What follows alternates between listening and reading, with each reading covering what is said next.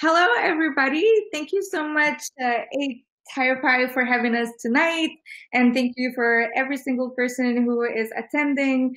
We're really excited to share this labor of love called Seeking Plural Narratives with Lisa, which is basically about connecting and collaborating with students on graphic design histories. My name is Dina Benbrahim. I'm an Arab creative and also educator at University at Buffalo in New York. Yeah. And my name is Lisa Maione. I'm a half Japanese mixed designer, typographer, and educator based in Kansas City, Missouri, and I teach at Kansas City Art Institute.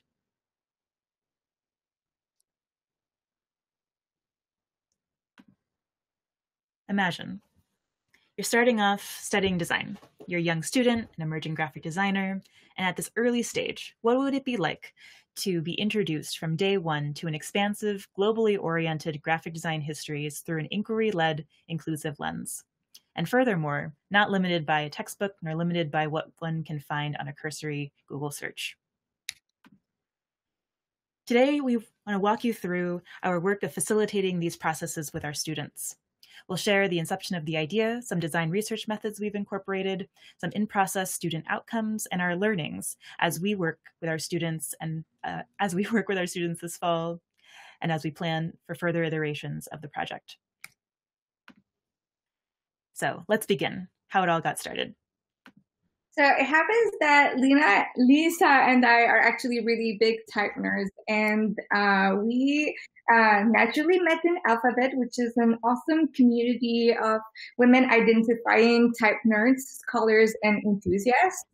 I actually posted a message on our Slack just asking if there would be any volunteers to come to my class, do any talk or do workshop or anything to just, inspire my students. And with Lisa, it just became a much more substantial conversation on basically how to make our students collaborate together and kind of create a more enriching experience for them. Yeah, it turned out we were both interested in inclusive, student-centered, inquiry-based approaches to teaching, and in particular, activating graphic design histories in a studio-based programs. Actually exchanging some emails and getting to know each other a little bit, we decided that Dina's typographic systems course and my graphic design histories course would be a compatible group to do something together. In collaborating, we asked ourselves, how might we integrate design research methods to connect our students through design histories? How might these students learn from one another along the way, as well as make something together by the end of the term? We were inspired by and influenced by a lot of different projects, but no matter what, we wanted to make sure that we would incorporate a sense of collaboration as well as a sense of agency. So overall, we're incorporating an inclusive and expansive lens on graphic design and in teaching and learning history in a more workshop-like manner. We've been inspired by histories projects such as Plural Narratives, books like Data Portraits by W.E.B. Du Bois, Natural Enemies of Books, the People's Graphic Design Archive, and resources like Decentering Whiteness and Design History. All of this research has been contributing to our work as professors, as well as contributing to the kind of research our students can do. We really see research as a creative practice, and creative practice as a type of research. At KCAI, Kansas City Art Institute, our graphic design histories class is less like a liberal arts course and more like a histories workshop. Research, note-taking, sharing, writing, speaking, designing, layout, and presentation is all considered an integrated activity. It's not theory, it's a research practice of critical making. We work in a collaborative manner, allowing discussions and activities bring us to different topics, questions, and considerations as we connect what we know with what we're studying. Being creative as a researcher, that's something that we both believe we wanted to instill in our students within this project. even how to search for information. That's it's a creative activity. The language that we use in the search bar is something that we can get better at and hone as a skill of in creative language use. How might we get something that you don't know what you're asking for? Be it in libraries, digital archives collections, online search engines, use bookstores, interviews, and conversations. How do we wonder and wander into what we'd like to know? Coming to know what kinds of terms, words, terminology, eras, categories, and subjects of interest, as we talk about that in class, that helps shape the way that each of our students searches and finds and searches through what they find. And similarly, at the University of Buffalo, we actually believe that we don't design in a vacuum. And so there is an active effort in framing studio practices within historical context, which means that history should not only be taught in history courses. So as we've been working, we've been thinking about what kinds of design research methods would help and support our students. And as we conceived of the project, we were thinking that each student would begin with what they know, they'd coordinate and collaborate with one another, look at primary resources that we'd start them off with. They compile references, edit, and find a story that they're interested in, and be able to share that with the larger community, as well as be able to reflect on that process, both within their own practices, as well as together as a class. Of course, that process is a little bumpier than that. There's nervousness, there's getting to know people that they don't know yet, there's figuring out what an archive is and libraries, and trying to understand where and how one can find and research things. So those have definitely been part of the ride with our students thus far. This kind of attitude or this kind of development of an attitude around research. Again, research as a creative practice. Research not as something that is just about getting citations together and writing papers about them, but research as a type of creative act. Research as something that generates more interesting points of questions and thoughts, and that the students can experience the different kinds of ways that research can manifest within their work at school. And within this frame, we actually ask the question of how might we define the sources of research, which means what is authoritative and what's unofficial? Where do we actually look? How do we extend how we look and where we're looking? How do we research as individuals, but also as partners? And kind of to answer these questions, we needed to demystify what research is, because essentially it can happen, or it can seem to be super overwhelming at that level, really. And we needed to do that so that students can develop and practice research methods so that they can search and find out about design and typographic history by utilizing local, regional, international resources, and also digital archives. And that way they would be able to question, write, and share knowledge through really meaningful collaboration. So to get them started, we shared with them multiple resources from all over the world, really, from the Chinese Type Archive to the Khat Foundation to readings like The Women Behind Times New Roman by Alice Savoy. And essentially, this little kit that we prepared just to kind of spike their curiosity, help them in framing how to look for resources. And that means you start with a topic, and number one step is about finding or focusing on academic materials like books or journal papers, lectures, anything that would be really academic. And then we can extend it to the digital world, where we have websites, online publications, blogs, videos, time-based media. Anything that is in that realm can actually also offer meaningful insight. And in the third step, we encourage them to look at people who are actually researching the same thing, but they are removed from the research for a particular reason. oftentimes there are critiques or collaborators that can offer really meaningful information about that particular topic that they're researching. We also encourage them to attend particular events or talks, like the Type Weekend conference. We organize virtual field trip. In here, we can see the Linda Hall Library. We also have invited guests to inspire them, like Irina Koryagina that we can see in here with students. And at the same time, just for the sake of having something to start the discussion with, once they meet their research partners, we assigned required readings. We assigned Can We Teach Graphic Design History Without the Cult of Hero Worship by Aggie Toppins. We assigned Good History, Bad History by Coleman, Miller, and Jacobs.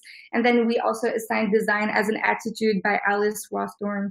And they had to create this amazing and beautiful mix of hand drawings, doodles, and visual elements so that they would be able to connect the thesis of the main readings, bring the main arguments as well, a couple of examples, and really anything that stood out to them, and bring this visual to the discussion and be like, oh, well, this is what I found out. Oh, really? You saw this way, but I saw it this other way. And just create a really meaningful and rich conversation between them. Which leads us to ask, because they meet as research partners at that point, how is research made collaborative? Which is essentially the same question as how can we connect with others as a professional practice? And in this case, Lisa and I are actually collaborating as educators. This is just a beautiful opportunity to actually not stay in our silos, because staying in silos just doesn't help us in this complex world. But also students have the opportunity to be contributors of knowledge, and that is really powerful. We actually believe that a purposeful contribution to society is made in thousands of little moves, and in here they have the ability to contribute to society by finding and filling the gaps in design history, and also finding and supporting information and supporting underrepresented identities from a historical point of view. At the same time, they are identifying the interdependent relationships between people, places, objects, and a really complex system within physical, social, cultural, technological, and economic effects.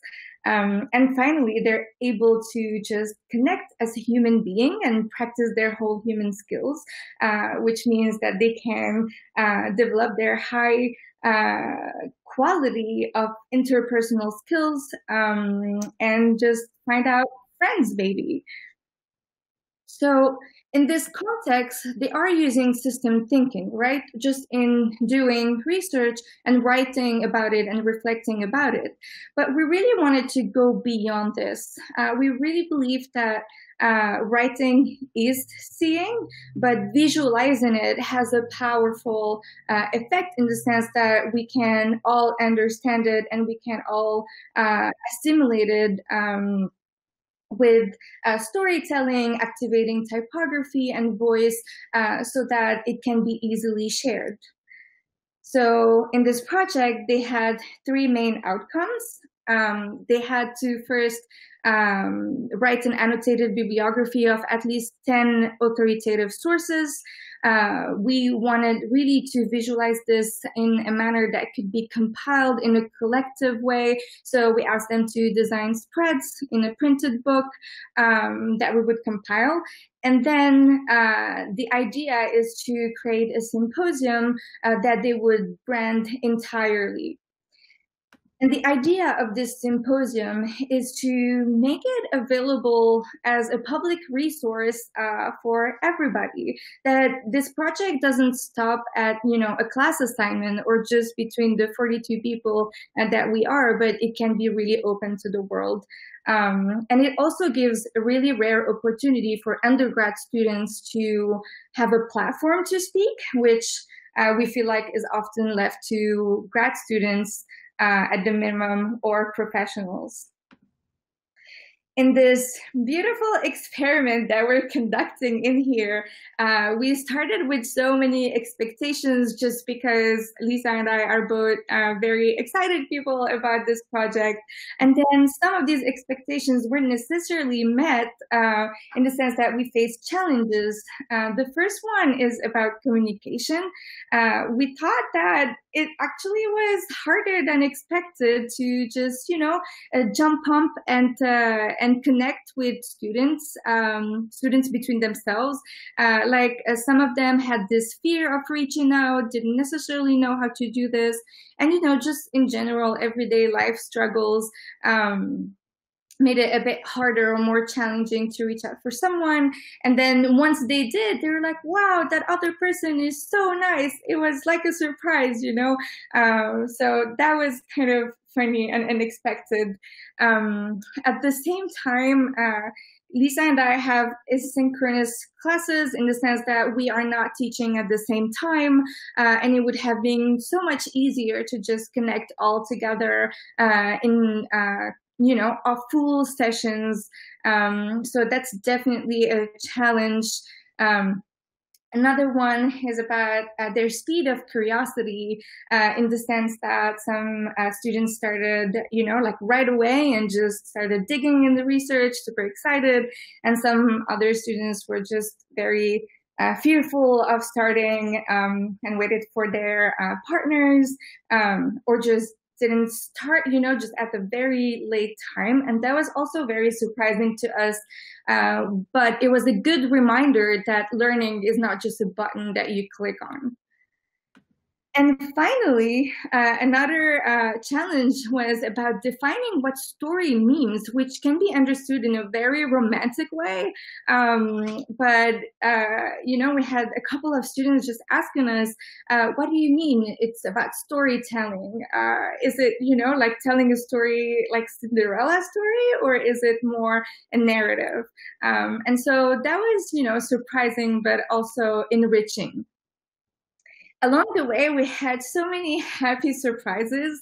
For instance, beautiful friendships just started. I mean, here we have a student just thanking me for finding a friend who likes K-pop, which is really cool, on top of, connecting deeply in the project.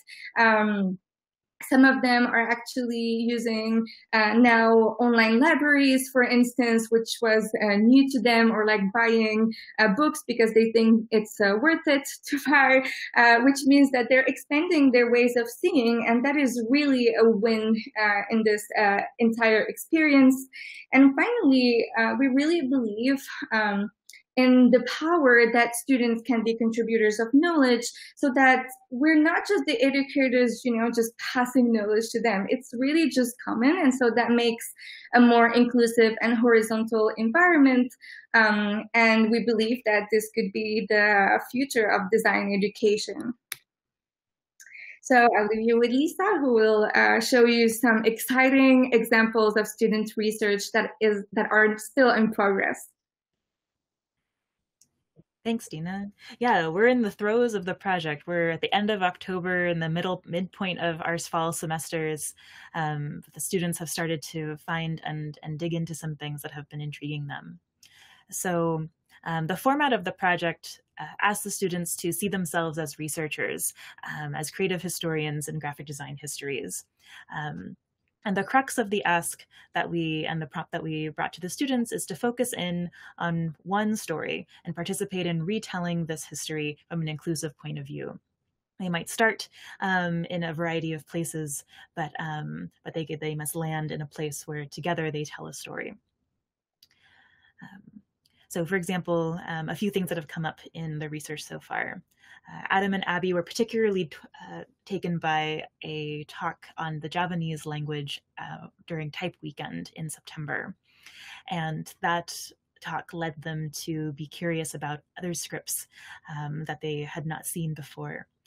Um, the Javanese presentation brought them to look at Thai, Hebrew, other Aramaic and Cyrillic scripts. It's been really exciting to see them find a whole trove of typographic vocabularies in all of these different language spaces.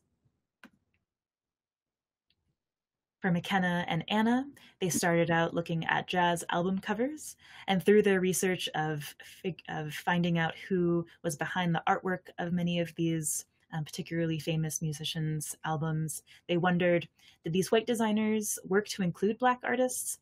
Who were the Black artists that were most active during this time?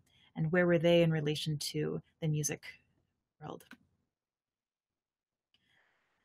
McKenna and Anna are also looking at how jazz covers in different countries, even the same music, can be visualized and interpreted in different ways, and how this might relate to that work. During their research process, they've had a few sprints and exercises that have helped them stretch and look to connect the things that they're looking closely at and connect out into the world. Rebecca and Jalum we're looking at Cuban design very closely. And so in the 6 Degrees of Connection project, they were asked to try to go as far out as they could from their original reference point and still have a strong connection between each of those degrees. So beginning with Cuba and moving to Milton Glaser and Pushpin Studios and the influences that they were looking at, as well as who they influenced with their illustration work. That work led them to psychedelic typefaces and fonts, especially in the influence of Art Nouveau and Surrealist work on the 1960s and 70s poster designs for music. That geographics point led them to underground comics, Zap Comics in particular, both for their satirical and sort of raucous contemporary takes on social issues, which led them to women's comics, which were started in direct opposition to some of those earlier comics. And women's comics led them to looking at lowbrow art and Juxtaposed magazine and the long history of that contemporary space. Looking at using Miro as a way to collaborate and corroborate on how the work that they've been looking at connects both in linear forms in the timeline exercise above, as well as beginning to think about how we might think of graphic design histories as more of a nodal network. What are different ways that we can arrange and think about and utilize the connections between work. So thinking about not only the creative work of being inspired by the work, finding and seeking the work, as well as different ways of seeing and arranging those works in relation to one another to find stories and find other things that connect with the points that they're curious about. One piece we've been thinking about throughout this project is how we navigate feedback with the students. For example, one common type of way of starting might be thinking of a pretty famous designer, Louise Feely, who we all know and admire. There's quite a bit of resources out there that lead students to that. And how do we use that as a useful starting point and get somewhere that we might not expect? So for example, here we might talk about how Louise Feely collects has an extraordinary collection of Italian ephemera. And that is a huge part of her and her studio's practice. So thinking about how collections and references directly from particular geographic and cultural spaces might be inspiring for a designer. That might lead us to a conversation about different kinds of ephemera and the kinds of things that we've produced and made along the way, things that were never meant to be kept forever, but were meant to be shared, whether it be packaging or postcards or other paper goods.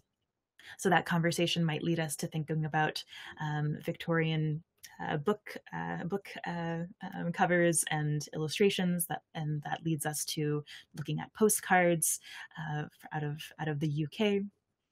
And this particular postcard in this discussion led us to an image of Bangalore, which then led us to a conversation about what kind of design might be in India, looking at references like Type on Earth, and other maybe sort of less official sources to see how it is that people were observing typography in different kinds of spaces around the world. And that space might lead us to looking for other resources that are looking specifically at ephemera. The India Ephemera Project then led the student to looking at matchboxes and ephemera in a really different part of the world. So we love that this project can begin with what we know and help lead through and both away and more intimately into a different part of the graphic design sort of sphere and world. So because design is iterative by definition, we're constantly thinking about ways to improve this project. And one of them is to actually be really deliberate and kind of set a toolkit on how to contact someone, how to meet someone, maybe how to write an email, just to facilitate this very first contact making step. So that they can meet their research partner and feel at ease doing so. We also think that at the very beginning, together with the students, we should define words like diversity, inclusivity, story in relation to history, so that we're all on the same line. And we also had multiple experiences that were really beautiful along the way. One of them was to create collaborative slides where everybody just actually popped their research in these collective slides. And they were so successful and so inspiring for everybody that we think that these kind of practices should be brought also up from the very beginning, so that everybody can start and feel at ease doing so. In the near future, we would love to create a step-by-step process so that other educators can join us in filling the gaps of history in a visual way as well, and so that this could be shared in a single space and kind of create a collective in that sense. We also would like to experiment a bit more, and that means that there shall be more considerations next time. Yeah, because we're all mini archivists, we're all mini historians, we're all collectors and curious design people. And ultimately, we all have a part of this inclusive history, both in telling it, in seeking it, in looking for it, and in sharing it with others. And we ask all of you who are with us tonight, how do you contribute to the making of histories of graphic design more inclusive, both in your work and practice and teaching? And in the meantime, obviously, you are invited to come to the symposium. So please come and join us on December 7th and December 8th from 4:30 to 6 p.m. EST. We're going to just drop a link on the chat so that if you're interested, you can email us your contact information, and we will share with you everything you need to know about this so that you can join us for real. Thank you so much for everybody who is listening and for the organizers to have us tonight. And thank you, Lisa, for doing this together. We're so excited to hear from you now. Thank you, everyone. I think I'm just going to stop sharing so that I can actually see the screen. Yeah, so the chat can feel free to communicate and just express your opinion, share what is your experience from this presentation. I personally think that it was really wonderful because it's always very interesting to see like this inside of how teachers are organizing and designing their courses, and like in particular for me as a student, yeah, it's also like this the other side of of the situation. And yeah, it was really great, and I loved your idea how you present this part of the research, because it's actually the first thing you're going to do, and it sets the start, the beginning of your project. It I don't know, sets the mood. And yeah, the fact that you're also putting a lot of visual part into that, it's really great. We also practice that in our academy, and we have, for example, such thing as the visual diary. So every time we are even having some practical lectures, we are encouraged like to think visually and to draw this, to feel, to sense, and just to train our hands. Yeah, how to do that, like not only using the usual language but the visual, of course, as well. And yeah, I would really like to compliment you that you're really paying attention to the team building, because a lot of the students, yes, they are shy indeed, and they I don't know, sometimes hesitate and asking to participate in their project, or just, I don't know, to stick to some group. So when teachers are taking that in their hands, that's really great. And I don't know, just you're so initiative, and that's wonderful. Thank you so much Thank for you. kind words. Yeah, thank you for all those comments. No, it's true.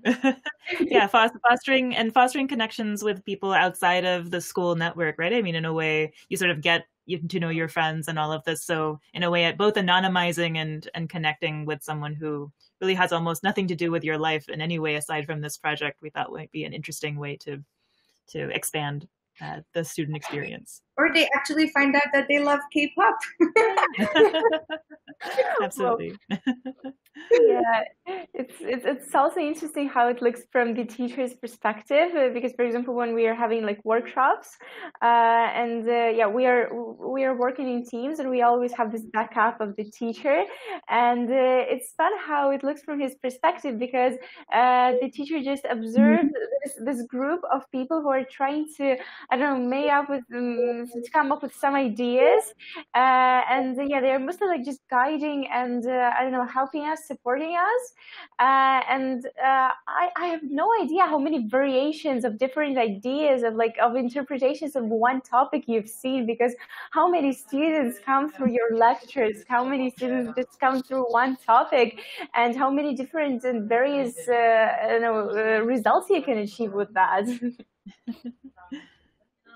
Yeah, no, absolutely. And it's, in a way, it's both, there's so things in common, but also always something new. You know, there's always, because every student is a different person, and they come with all of the things that they've done and thought about and love. So I think fostering that is a huge part of connecting any of this information to that person's practice. Yeah. I guess it's getting like pretty complicated now to communicate and just to keep up with everything. While we have to just handle with this virtual parts, because I don't know. I don't remember last time me sitting in the group like of people and studying together, because the academies are closed. But yeah, handling with what we can. In many ways, it is true, but I think we're all sharing the same pain point, which is being zoomed out all day. Yeah. And so we have this point in common that everybody is experiencing in, different ways, depending on our intersections in here, but we definitely have a similar pain point.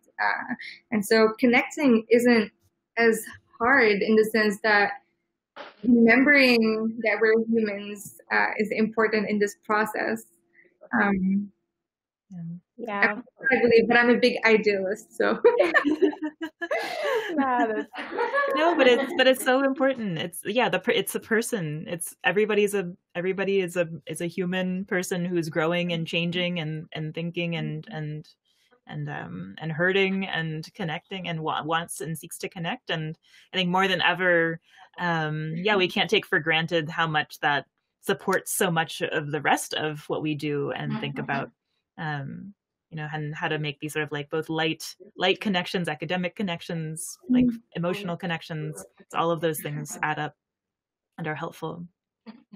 Yeah, recently students were attending the workshop and they were exploring a very interesting thing. Like the topic was mostly connected to the current situation which we have now, and one of the topics were like exploring actually the lack of physical contact, like something that we lost, like how it all changed when we reduced everything to cameras, microphones, and how it influenced our privacy, how it influenced our sense of the world, just like our sensation. And one group of students, they did a very interesting project that like they used the effect of Schlieren, like which is used in the photography, which allows you to see the differences in the air temperatures. And they were able to, with this construction, they were able to visualize the warmth of the human bodies, because like our bodies also, they produce, their temperature is warmer than the temperature of the air. So if you just put your arm and I don't know, just do something like that, or hug, or shake hands, or just do some human interactions, you can see visually the heat, like the warmth, and it was like very beautiful idea, I guess, and a very interesting interpretation, and like the way they presented it, it was great. I love that. I actually experienced something similar when doing meditation, like guided meditation in group. So this idea of just doing this, and so that you feel that kind of warmth. Similarly, interesting that it's used also in photography. I didn't know that. yeah, it is it's the construction actually is pretty simple. Like it uses the camera, source of light, mirror, like a little bit special one, like concave mirror or something like that, and the blade, and you just, I don't know, have fun. Wonderful. Okay, we'll see how is it going. Good.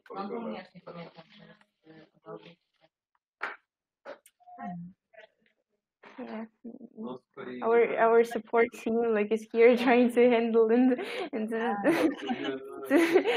have everything under control, but it's pretty hard. I don't know. You're probably now located in New York, right? So actually, New York, the state. Okay. Because we are in Warsaw and it's almost 2 a.m. Oh goodness! Yeah. I'm looking at the participants list. I'm wondering if it's what kind of mix we have. So I don't know if you want to talk, or if anybody out there has any sort of like thoughts about how they. Yeah. So just people from the conversation, feel free to use the chat, and I don't know, just read something. What do you think about the conference, about the session? I don't know, maybe share some experience about the teaching practices you liked while you were studying, or maybe you were a teacher yourself. We don't know what kind of audience we're having here. Chat is supposed to, you can use the Q&A section or just the usual room chat. It doesn't matter.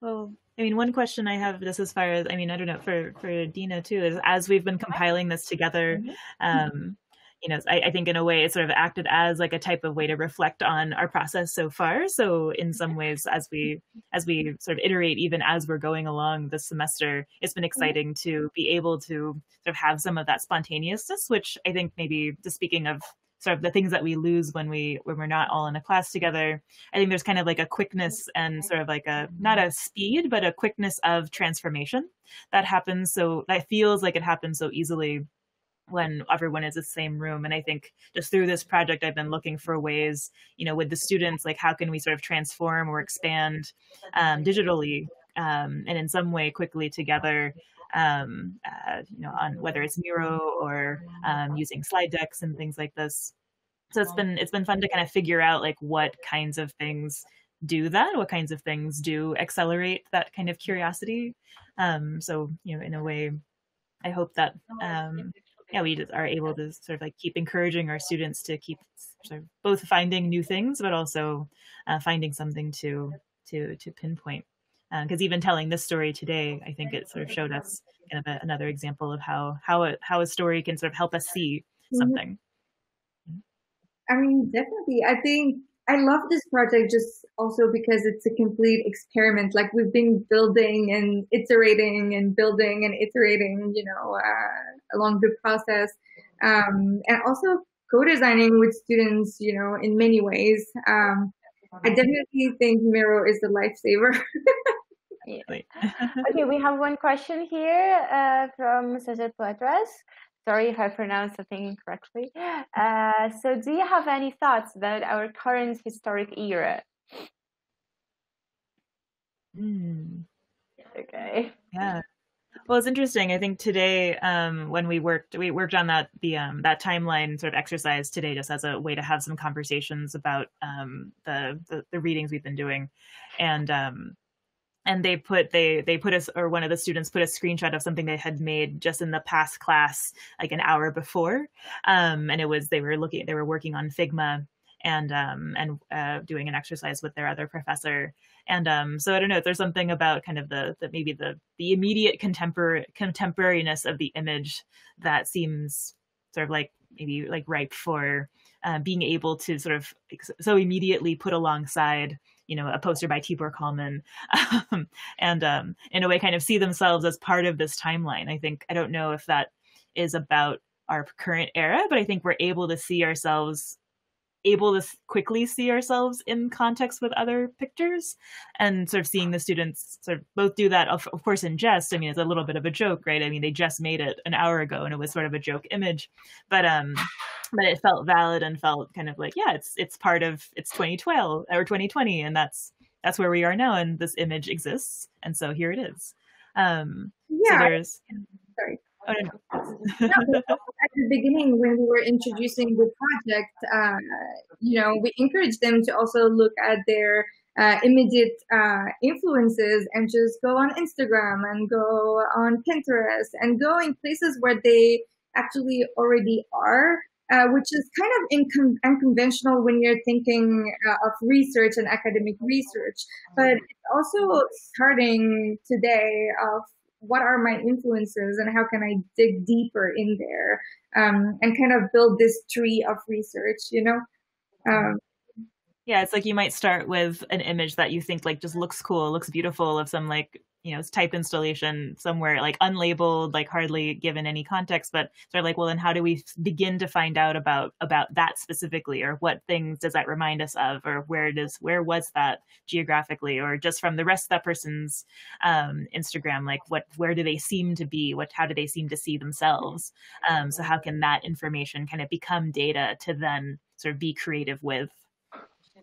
So maybe, I don't know if it defines our current era, but I think the sort of the ability to contextualize, recontextualize, and maybe see the immediacy of how an image's context changes.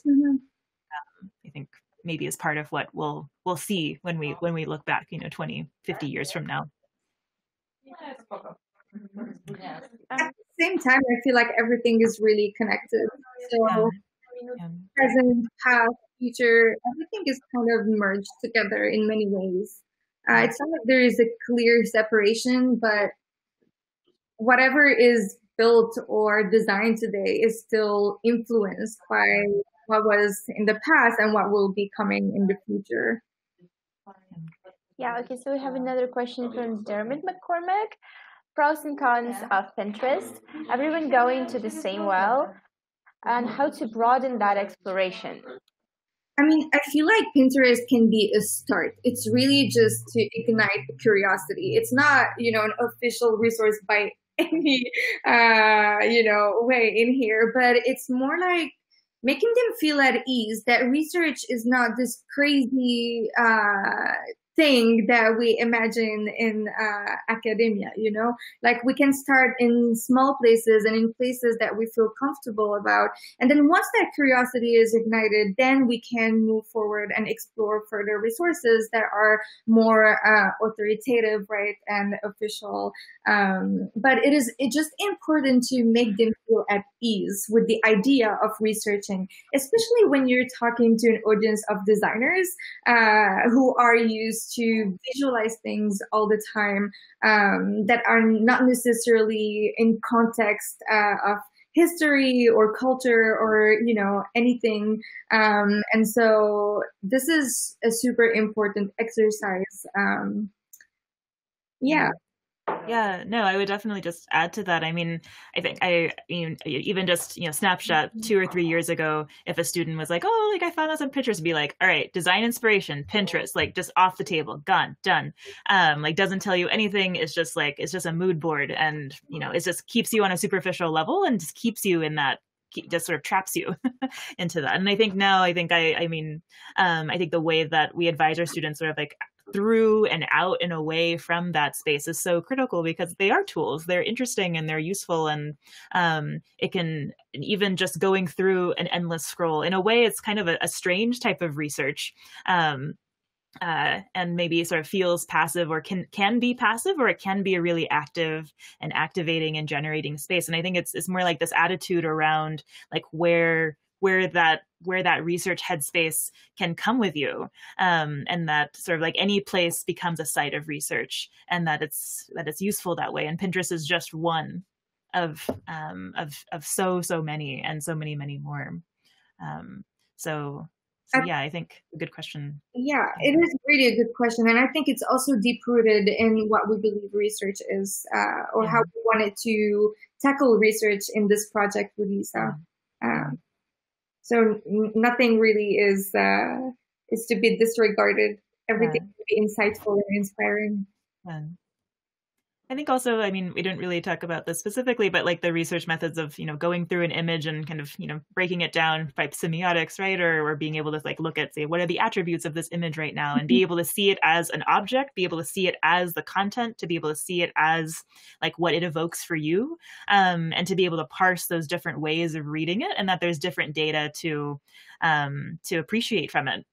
At those points, and being able to sort of see the differences between what kind of lens you put on it, and then how useful that reference point can be. And I think that relates to, how you might search for something be after that. It's sort of like what words, what descriptions, what things do you notice about the image that might help you find, whether it be other images or other language that might expand that space.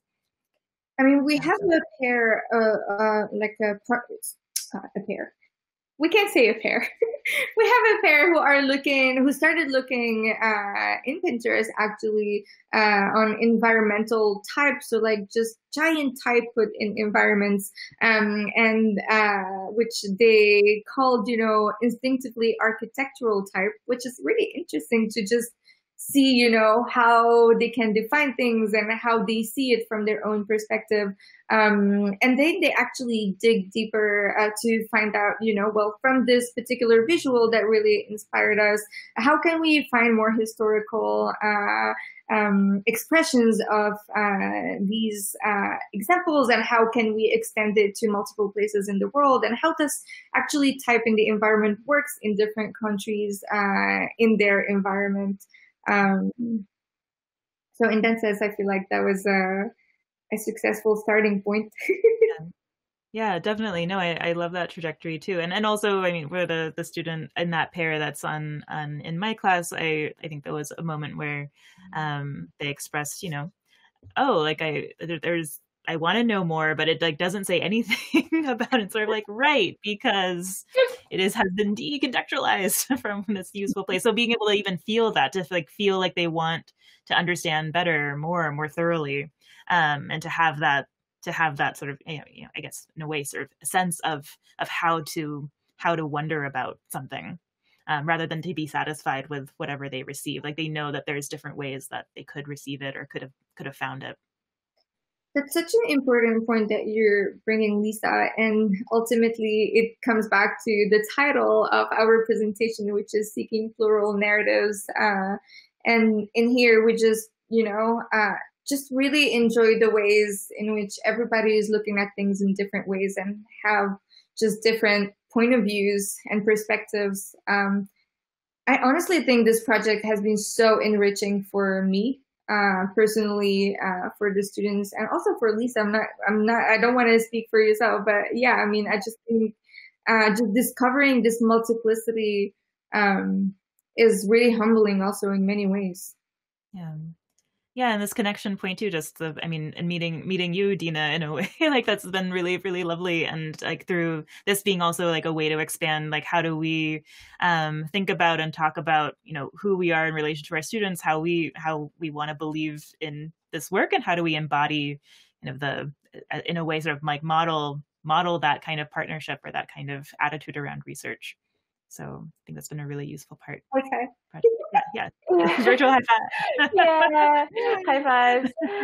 Okay, girls. So usually our sessions like for about an hour, and so our just like crossed that line. So I don't know, maybe a couple of last minutes. If okay, so we have one last. Okay, let it be the last question. So, will the recording be available for viewing later? Yes, it will be.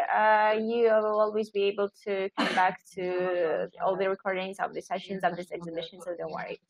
You can just go to the agenda and check like for the new sessions. You can just join them, and for the ones which are past, you can just come back later and watch the recording. It will be already uploaded there.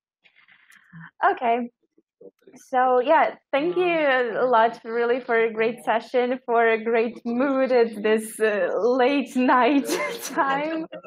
Yeah, it's just some energy boost. I don't know. Now I can work a couple of more hours. Yeah.